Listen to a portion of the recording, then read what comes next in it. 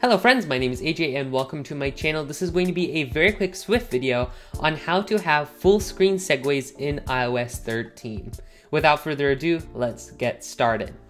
Alright, so if you remember, or if you have been programming for a while on Swift, previously to iOS 13, you know that whenever you have a segue from one page to another, it generally opens up in a type of full screen. So I have an example here, which is configured how it was on iOS 12. If I open a new page, it usually opens up just like this as a full new page, which is, how you generally expect apps to work and how changing pages to work. And this is how it has been default since pretty much iOS 12 and backwards. It's only iOS 13 where the new default segue actually changes. So what I'm going to do is I'm going to run this new app, full screen iOS 13, onto my device and show you what I'm talking about. The previous app was for iOS 12 and below, but then the new one is how iOS 13 opens. If you notice, when I click open page, it opens a new page, which I can actually scroll down to dismiss it. This is something that is new in iOS 13. In Xcode 11, it defaults to this. And people may be confused, and this could even break your app, for example, if you already have an app that's designed and you've maybe released it and you just opened Xcode to work on an update or something, and then you realize that all of your segues no longer work correctly. So this particular video is going to quickly show you how to get it back to how it used to be with iOS 12. And it's actually very easy to do. All you have to do is actually click on the segue. And by the way, all I did here was I have two view controllers, right? One page here, a button.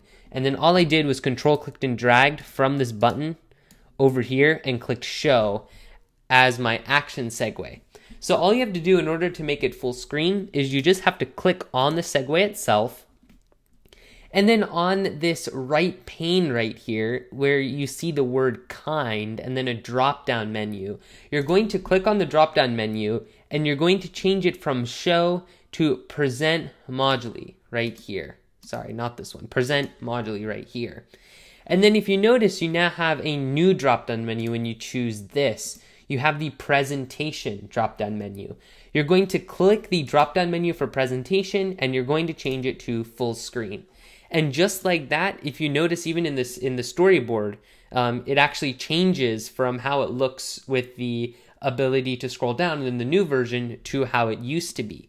If I run my new app, you can see that when I press the open page button, it now works perfectly as expected. So that is how to do it using the storyboard. And this is something, again, that kind of took some people by surprise if they maybe opened their thing for the first time or wasn't necessarily sure after WWDC. And they opened it up and they tried working and it kind of it wasn't really working. The segue wasn't really working. They had to look up a solution. So this is the easiest, by far the easiest solution if you are using storyboards. However, if you're doing things programmatically, it's going to be a little bit different. And I'm going to show you how to now do it programmatically specifically. So to do this, what you want to do is, let's say you are doing a segue using the self.present command. So usually what you do is you'd have like let view controller, right, which is the new view controller that you're going to create. This may be some view controller like this, and then you had self.present. View controller to present was view controller, animated was true, and then completion maybe nil. Something like this is how you may have done it. And some view controller, I've not actually made a class for it, so it's just here kind of as a placeholder for whatever type of view controller you may have. And so the one line of code that you actually need to change here is you have to do view controller. And I'm actually, to make autocomplete work, I am going to create the some view controller class up here. So I'm just going to say class some view controller UI view controller, just like that.